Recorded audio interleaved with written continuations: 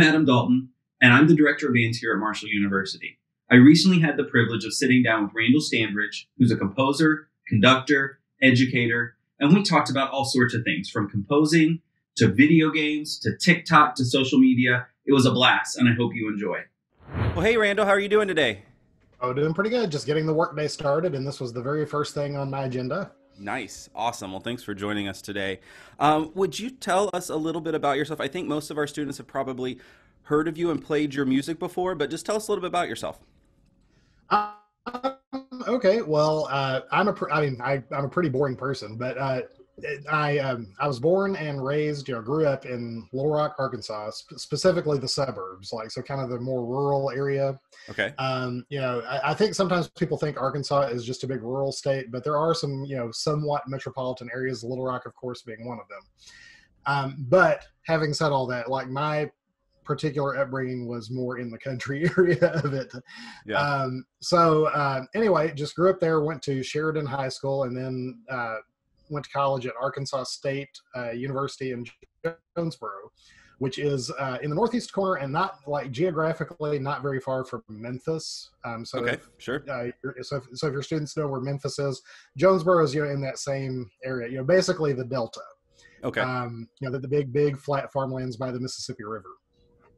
Because for instance, right now I can look out my window that's right by my desk, and I can probably see every bit of 10 to 15 miles just straight that way, because there is nothing. It is all flat. Right. Especially this time of year when the harvests have already happened, because all the Sure. soybeans are down, all the corn is down, all like that. So it is barren, except It for is the not like that occasional here tree. in West Virginia. We got mountains for days. Yeah. I've actually never been to West Virginia. Really? I would love to come sometime, but I've never been there. But anyway, so I came up here for school, then went to, graduated and became a band director. And I was a band director for 12 years at a small school called Harrisburg. What grade? And I taught all the grades. Cool. So all of what you would call the band grades. So Sure. I taught the fifth grade recorder band, the Mm-hmm. pre-band stuff, and then sixth grade beginning band, 7th through 8th middle school, and 9th through 12 high school. And I mean, that was all me. Now the last 4 years of my tenure there, they actually hired an assistant, which turned out to be my husband. He had applied. He had applied for the job. I took, and incidentally, just so nobody thinks any nepotism went on, I took myself out of the hiring process. I was since he was applying, I was there is zero chance of me being impartial. I was I'm gonna excuse myself from this. I just want the best person for the job. Sure. And it just so happened that it turned out to be him. And that's awesome. So we got to teach together in rural Arkansas, because Harrisburg is very, very backwoods country. Uh-huh. And that was kind of interesting. But I mean, it wasn't bad either. So did that. Then at the end of my tenure, I basically came to a point where my composition career had taken off to the point where it was becoming a larger and larger responsibility, meeting Sure. publisher deadlines, meeting commission deadlines. And then I think the part of composing that a lot of people don't talk about, which is the business side of it. Because I mean, if you're going to be a successful composer, I would say about half of being a successful composer is writing really good music. And then the other half is you have to be a really good business person. Sure. And which of course takes time, it takes dedication and thought. And so that was just eating up more and more of my responsibilities. And then of course, I don't have to tell you what being a band director is like. Sure. And so it's a very consuming job, and very, because you're doing lessons, you're doing games, you're doing all this stuff. And it got to the point where I just didn't have any personal time. Yeah. And so I was, I just made the decision. I was I need to have a life outside of my job, or jobs at the time. Yeah. And decided to go full-time composer and marching arts designer. And that's where I've been ever since. The only big recent thing I would say is I just recently started my own publishing company. Right. Saw that. And so that's kind of new. I mean, it's about roughly a year old now. Okay. But this has been the first full year, and what a year to do it, let me tell you. Well, let me ask you, what's it like? I mean, we are used to the big name publishing companies, and now a lot of composers are moving to making their own publishing companies and doing it their way. What was the decision making process to kind of do that? Why did you decide to do that, and what did it take to make that happen? Well, I mean, there were a few decisions. The biggest one, I'm going to be honest, was just financial. Sure. Because this is again a thing I don't think a lot of directors or students know, but composers with big publishing companies, the royalty rate, like what you get paid for each piece that you sell, is 10%. Right. So, which I mean, and I'm not griping about that, because when you're running a publishing company, there's a lot of hands in the in the bucket, as it were, because you're paying the composer obviously, but then you're also paying distributors, you're paying typesetters, printers. I mean, it gets split up a lot of ways.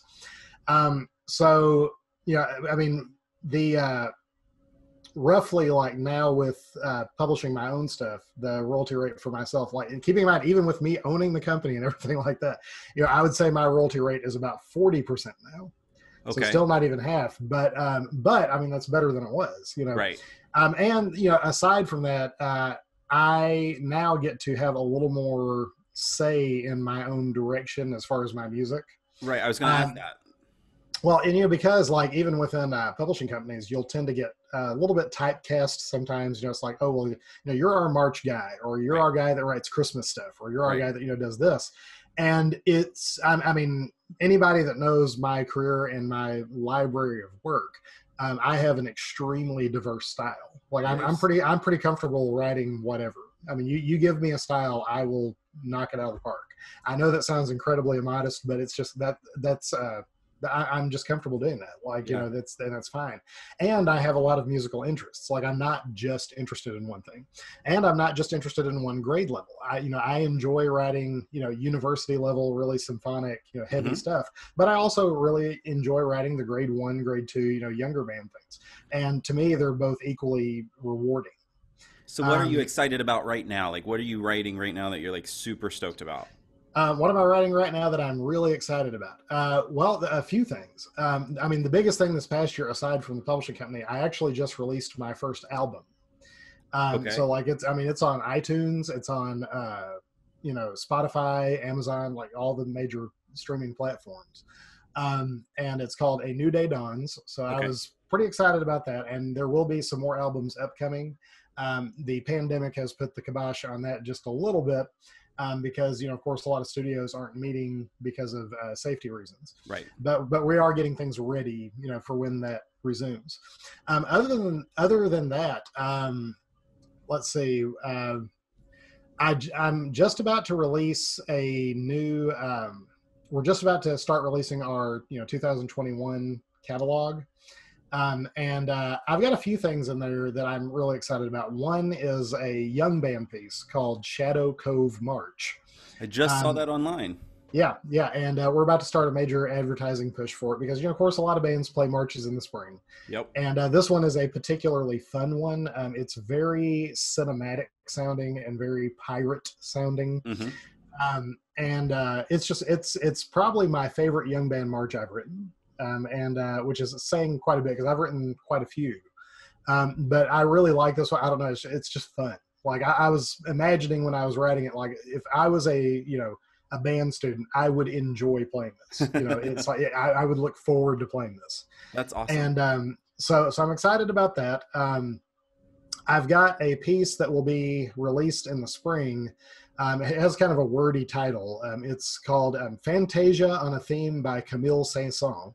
Okay. And it is based on the climactic theme of his organ symphony. Okay.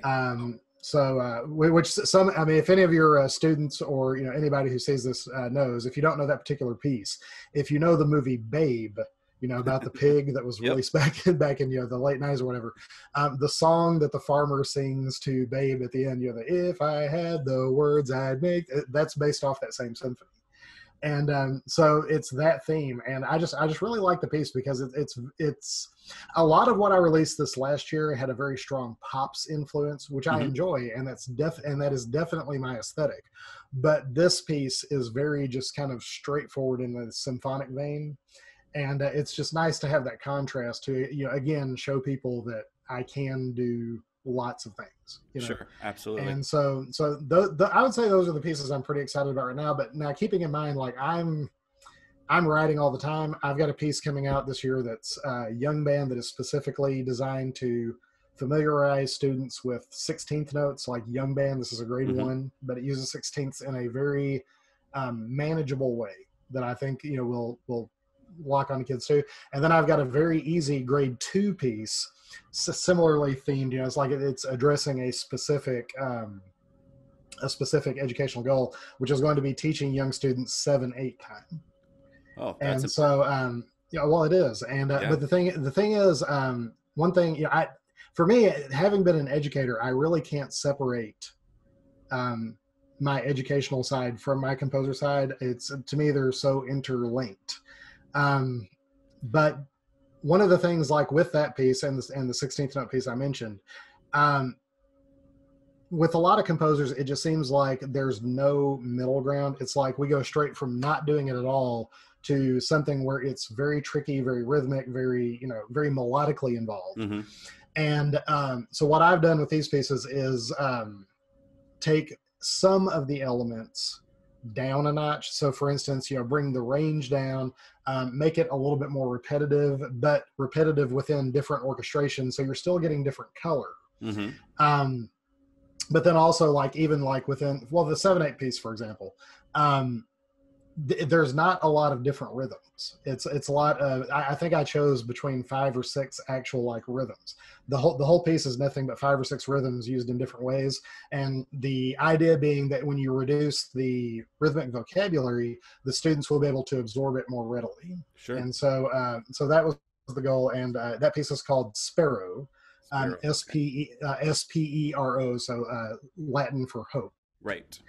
And it's just a really fun, high energy piece. So aside from the whole educational aspect, it's just a hell of a piece.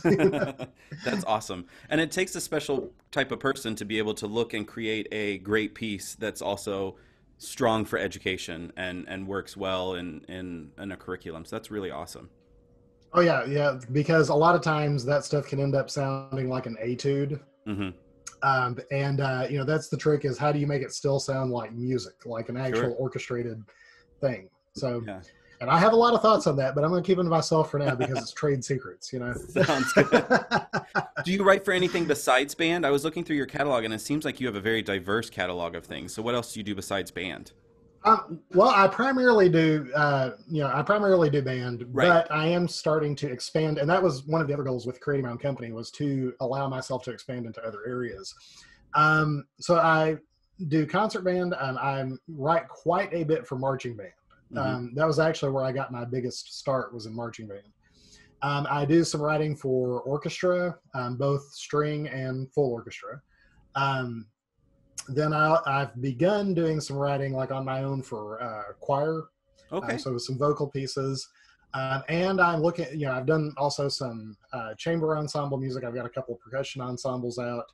And then I'm also looking at expanding into jazz, because I love jazz. And I mean, I was in jazz band, and I enjoy What's your instrument? My main instrument is percussion. So as I like to tell people, I are a percussionist, you know.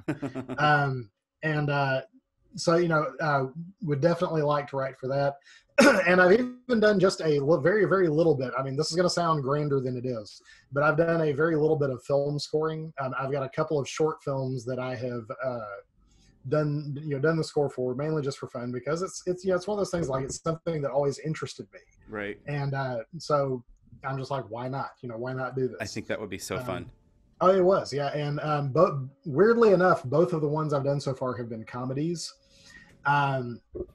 which, as I discovered, like, as I was writing for it, is really hard, because you're, you know, the music can really help land a joke, or it can, you know, just flatline it. Like, it can just not help it at all. And so that was an interesting experience. And I've actually got a piece that'll be coming out from the first film score I did that's going to be based around that score. That's nice. So, yeah. Awesome. So a lot of us are working with these flex band and adaptable band instrumentations now during this pandemic, and we're doing quite a few here at Marshall. Have you done any of those, and what's that experience been like for you? Oh yeah, yeah. I have written several of those, both for my own company and for my various publishers that I write Hmm. for. Last time I looked at my list, I think I've got around 16 flex pieces out. Wow. So yeah, yeah, quite a few.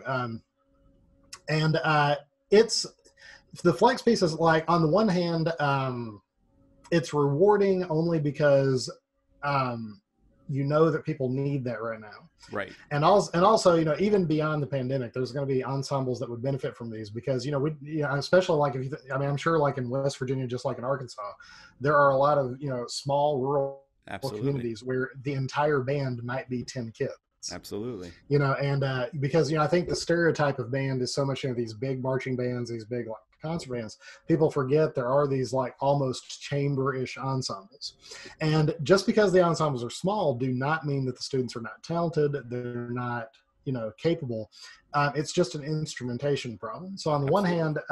hand, it is rewarding to have these items available, and I'm sure programs like that are really enjoying this right now because there's so much material being produced. As I mentioned, the school that I taught at was very small, and the thing we always struggled with was just finding repertoire that would work.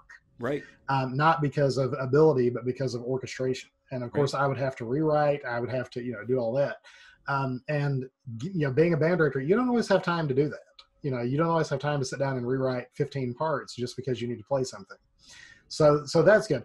On the negative side, I will say that as a composer, for me, part of the composing process, a big part is orchestration. And with Right. flex band, it's you're to a degree you're taking that element away. You're like just basically saying it's going to be whatever instruments. And I get that and I understand that, but I'm not going to lie, I don't like it. Yeah. It's tough, I'm Um, sure. yeah. So one thing I'm doing with my company that is we're trying to kind of find a sweet middle ground. I mean, we've got the flex pieces, just like everybody else does, but we're also doing a series of pieces that are called our modular wind ensemble pieces. Okay. And so what these are they're higher end pieces, like grade 3 and up, that they're not flex. They're not flex at all. They're written for specific instruments, but they are very cross-cued and very like written in a way where you will still get a genuine orchestration, but it's achievable. Like the one I've just released is playable by as few as 13 players. Okay. You could successfully play it with those few players, and so I'm working on a whole series of those because I actually think those will, in the long term, like post-pandemic, Right. will have a greater shelf life, just because they will still sound very symphonic and orchestral, but still be achievable by a smaller group. So, Well, that's great. Because I agree with you. I think sometimes you lose the colors and the different textures that you can create from a wind symphony piece that um, get lost in these flex band things. So right, that's really right. great. So what are your musical inspirations? Like what gets you going? What do you listen to? What kind of gets you going in the morning? Well, I mean, as far as what I listen to, what don't I listen to? I'm not. I mean, my musical tastes are extremely eclectic. I just tell people like I really don't have a preference as far as genre of music goes. Yeah. I am very attracted to specific pieces, sometimes specific artists, but mostly just individual songs, individual compositions Hmm. that really speak to me. Um, I tend to get very inspired by pop music. Okay. I mean, I love pop music, and when I say pop, I don't just mean like pop pop. I just mean like popular culture. So things like, I mean, anything on the radio.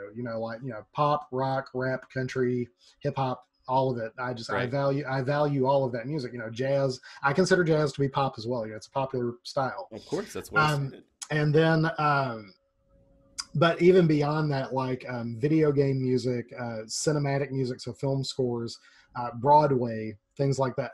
So the pop overall, sensibility really speaks to me, and especially as of late, as I've been more comfortable writing what I would call my authentic voice into my music, it Uh-huh. has really come through in a variety of pieces, and I think very successfully. But having said that, I also listen to a lot of symphonic things. I mean, I listen to, of course, the classics, but I'm always looking for new wind ensemble recordings, new orchestral recordings, new choral recordings. I don't know if you know or not, but like Eric Whitaker just put out a new album full of choral stuff, and it's beautiful. It's wonderful. So I listened to all of that. But I will say, for me, my biggest inspirations just come from the music itself. And what I mean by that is like just the sound of a particular chord or the sound of a particular melody. I tend to treat music very, very abstractly. And I think that's because I mainly write instrumental music. I mean, I've written some vocal things, but instrumental music for me by its very nature is abstract. There is really no meaning behind it. Now, that's not to say that a composer like myself or anybody else didn't, have an idea or have a narrative they're trying to portray. But for an audience member, the experience, it should and is totally abstract and totally aesthetic. Yes. Because there is no word or no narrative. And for me, I could have the best story behind a piece, but if the piece itself sucks, it does not matter how good the story behind it or the inspiration or the intent. The piece has to work on its own merits. And so for me, I try to let most of my inspiration come from the actual just abstract music. And that's awesome. I think for me it works. I can't say it would work for everybody else, but for me it works. Well, it's that age-old question: is music a universal language? And I had a teacher one time tell me, no, it's not, because it doesn't always mean the same thing to a large group of people. It might have that intent, and a lot of people might interpret it that way, but is it truly universal language? It's an interesting thought. I would agree with your professor, because again, that whole abstract nature of it, it's the point of language is to be understood. And the point of music is not to be understood, it's to make you feel. Wow. So it's more of a universal. Now I can say it's probably more of a universal empathetic experience, but I would not go as far as to call it language. Sure. Great. Yeah. So what would you say to an inspiring composer? What would you tell them, advice or anything? The biggest thing, I can probably narrow it down to about 3 points of advice. The first would be write every single day. If you're going to be a composer, be a composer. Write every single day. Get your thoughts out, examine them, do that. Second thing, listen to as much music as possible. I mean, just and listen to genres you would normally not listen to. Listen to artists you haven't heard before. Keep an open ear, because it may inspire some thought in your own head that would not have been there otherwise. And the third thing I would say is get very, very good at editing. Because this is where I strongly feel a lot of composers fail. I think a lot of composers are really good writers, and about half of them are really good editors. What do you mean by editing? So what I mean by editing is when you finish like a first draft or a second draft or whatever, kind of taking a step back from the piece and honestly, the question I ask myself is, what can this piece live without? Like, what does it not need? Because it's very easy to just kind of fall in love with things you've written and not want to cut it out. Right. I like almost have a percentage thing where when I finish a piece, I purposely try to find between 10 to 20% of it to cut out. And just, that way, all that we're left with are the really, really good parts. It's like that piece of fashion advice where they say to take off an accessory before you leave the house. Oh yeah, yes, exactly. Take out one little piece. But then, so that's the like one side of editing. The other side, I would say, is taking a step back from a piece and really examining its elements and finding out what is the piece really about aesthetically. What motives recurred in a certain spot but may not be referenced here, and can you bring that cross connection across to give that musical gesture more meaning and more emphasis.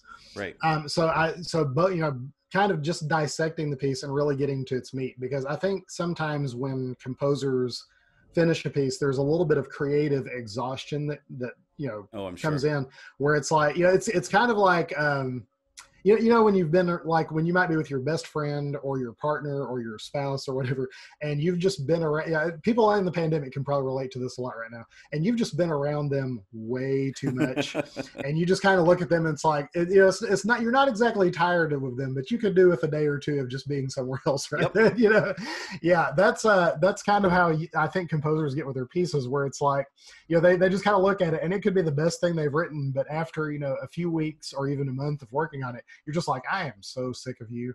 Like, you know, it's kind of a No, I get kind that of 100%. a love-hate relationship. Yeah. You know? Yeah. So let's talk about not music. What do you like to do for fun? What have you been doing during this pandemic to keep yourself sane? And Well, I mean, aside from writing music, I would say I'm a very big geeky person. yeah, I mean, there's big no other video way game to. guy. Oh yeah, because there's no other way to describe it. I'm just a big geek. Like, and I like, you know, comic books. I like video games. I love movies. I'm a big bookworm. I read all the time, and even when I'm not reading, I'll be listening to audiobooks. Yeah. I've also really gotten into podcasts during the Me pandemic. too. Yeah, I was not before, but now I think it's going to be just a part of something I enjoy. That's what I do and- at the gym. I listen to podcasts now. yeah, and there's kind of this renaissance of podcasts right now, you know, Yeah. and there's just some really great stuff. And I think there's become this this stereotype of podcasts where it's all like somebody just talking about a subject or whatever or this, but there's so many out there. Like, I've gotten into a lot of what are essentially radio dramas. You know, just these shows and things. Like, there's this one that I'm listening to right now. I was trying to find something kind of creepy for October, you know, the Halloween season. Halloween. And I found this one podcast that I really love called The Video Palace. The And video it's- what? The Video Palace. Oh, okay. And it's just creepy. It's like this creepy have to check that story one out. about these mysterious videotapes, and it's just neat. I Yeah. was listening to that and this other one that's pretty popular called Lore. Yeah. That's about folklore, and so I'm just plus I'm learning Spanish right now, and I found a Spanish that's like, it's like a podcast that's half Spanish, half English, back and forth, and the idea being that Wow. it helps your cognitive abilities Sure. with the language, and it seems, I mean, like, language is hard, like English was hard enough for me, so like learning Spanish is a whole other thing, but I'm enjoying it. You know, Yeah. and then aside from all that, I'm also a big gym person. I go Okay. to the gym at least once a day, sometimes twice. At least. Yeah. Now, I wasn't, you know, during the initial lockdowns and everything, I was doing a lot of workout at home. Our gyms here have opened up within safety protocols, and so I've been going back and doing that, and, you know, following the protocols. I'm very happy to say. So that's pretty much it. I mean, aside from that, you know, I've got a pretty active home life, you know, with my husband and with our dogs. What kind of dogs do you have? Spoiled. That is what kind of dogs I have. No, they are they're one is a Dachshund Beagle mix. Okay. So we call her a Deagle. And then the other one is a Dachshund Corgi mix, so a Dorgie. Oh. And we don't really have a thing for Dachshunds. It just kind of happened that way. Like, Sure. it was just a coincidence. But they're just really fun. The boy dog is very much a jock. Like, he is very active. You know, wants to play, wants to run, wants to fetch, wants to play tug of war all the time. Like, he's never satisfied. You know, there's never enough playtime. The girl dog, on the other hand, is more like the spoiled princess. Like, she wants to be by you. She wants to be in your lap. You know, it's like in the evening, she's, you know, cuddle me, pet me, you know, spoil me. And that's her gig. Like, that's what she does.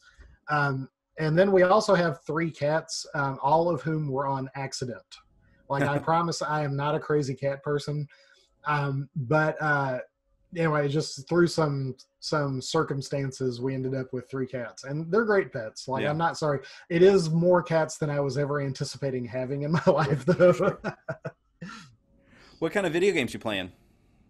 Well, during October, I played a lot of scary games, you know, so ones that kind of cause anxiety. And I played this one in particular called Outlast.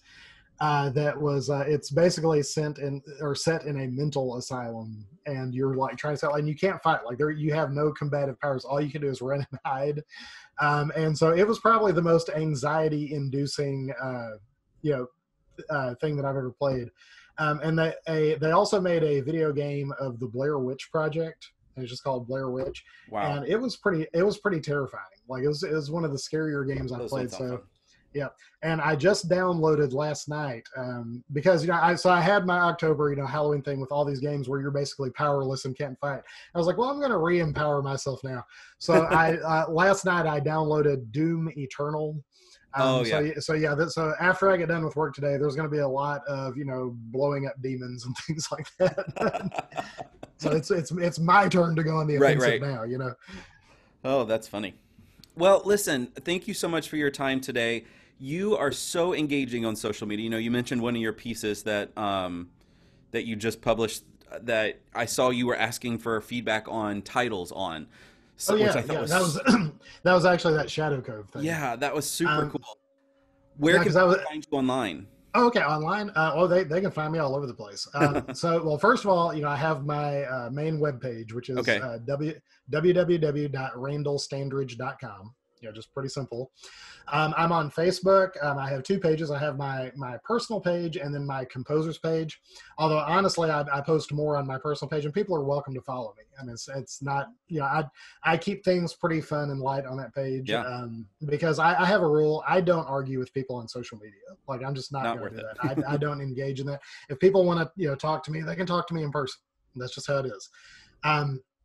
About that stuff. Now, don't get me wrong. Like, if people want to send me a message and ask a question, that's fine. I get that a lot, and I try to answer every single message I get. Let's say I've got a YouTube channel that I've been putting educational stuff on, as well as demos of things that I'm writing. I'm on TikTok, although TikTok is more just silly stuff. Well, again, thank you so much, Randall. I appreciate you taking the time to talk with us, and wish you the best of luck as you continue on this publishing company and writing music. Well, thank you very much. And if I can ever be of service to you and your students, please don't hesitate to let me know. Absolutely. Thank you.